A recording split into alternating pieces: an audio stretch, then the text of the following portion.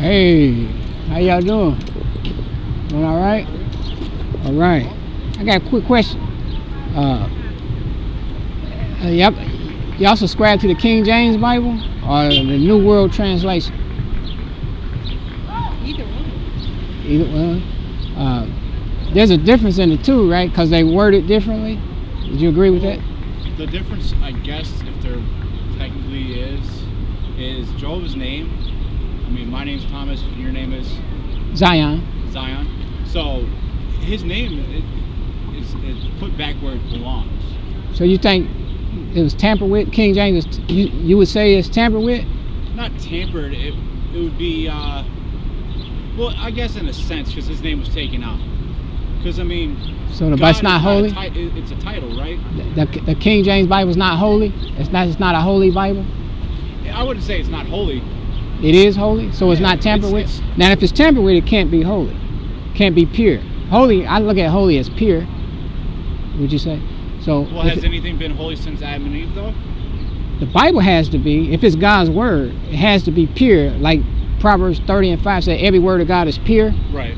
He is a shield unto them that put their trust in Him. Correct. I know you believe in the Old Testament, but do you believe in the Bible's true for it? New Testament also? Yeah. So, in the New Testament, like you said, the name of Jesus Christ is exalted. Yeah. Yeah. Good. All right. Can we continue the conversation? Thank you for stopping by. Have a great day. Can we continue our conversation? I gotta go on my break. I'm sorry, brother. He just came to break us the conversation. He think I'm. Well, he think I'm troubling you. That's all. I'm sorry. That's all. I do as I'm directed. Oh, you supposed to obey God, right? And not man.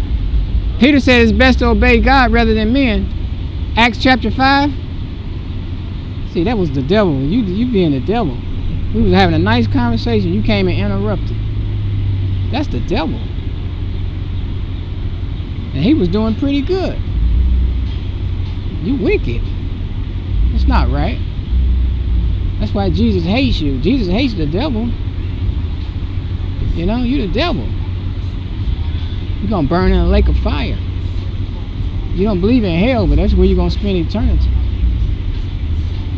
You wicked, man. We were having a nice conversation. Here you come, being the devil, and chase that man off. And you proud of that. You're smiling. You proud of that. Would Jehovah be proud of that? He's God of love, right? Is he God of love? Jesus? You see how Jesus and Jehovah are one and the same? Because Jesus is Jehovah's mercy. Jesus is Jehovah's love. Jesus is exalted, right? Above Jehovah. Psalms 138 verse 2. What are you going to do with that? What are you going to do with that? Psalms 138 verse 2. You're not going to do nothing with it. Because you don't believe in the Bible. You're just the devil incarnate. See you on Judgment Day, devil.